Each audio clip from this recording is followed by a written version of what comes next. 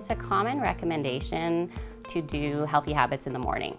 Get your exercise done in the morning, have a healthy breakfast.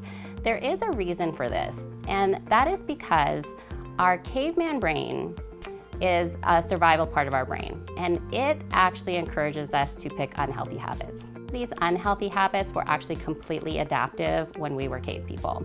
So resting when you could rest, eating high caloric foods, starving to death has been a problem for the human species forever. The way we can overcome that is by using our frontal lobe. It allows us to control behavior. But our frontal lobe is like a muscle, and so we use that muscle all day long to do the things we need to do in our day, to get up, to get dressed, to go to work, to not yell at people. This is our frontal lobe in action all day long. And because it's like a muscle, at a certain point it gets spent. You just can't use it anymore. And this is why we tend to binge eat in the evenings, because our frontal lobe is tired. And so that's why doing things in the morning is helpful, because your frontal lobe is fresh.